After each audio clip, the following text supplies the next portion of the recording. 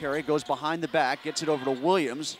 His three-pointer is good. Eric Williams trying to feed it to Rotroff, able to catch it, swing it into the corner for Hughes, puts the ball on the deck, good drive up and under. Oh, that was pretty from Frankie Hughes. Yeah, Anderson decides to go left-handed, able to save it before it goes across the end line, but Lewis catches it, outlet to Williams, all alone in the front court. Oh. Hammer it down. Goes on top of Jamaru Brown. Here's Bradshaw, the transfer they're very excited about at Eastern Kentucky.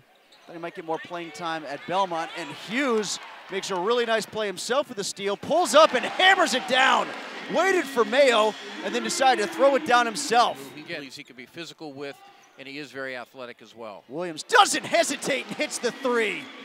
Catch and shoot from Eric Williams Jr. And I got to trust that guy more with fouls.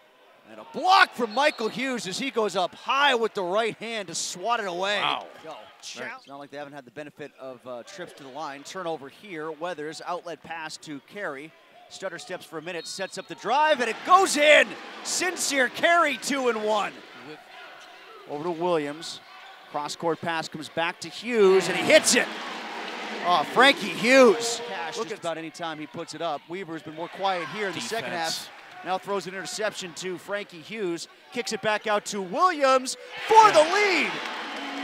Eric Williams Jr. gives the Duquesne Dukes a 1-point advantage with 6:18 left to go. Point with 30 minutes a game. He finishes with 24, and that's too early. Hughes' three gives Duquesne the lead again. Duquesne gets it stripped. Now Dunn Martin into the front court. Crosses over. Has an alley. Left hand. Difficult shot for Dunn Martin. But a double overtime for the first time. Comeback win for Duquesne against UIC earlier in overtime. Hook shot from Williams, and it hits every part of the rim and goes.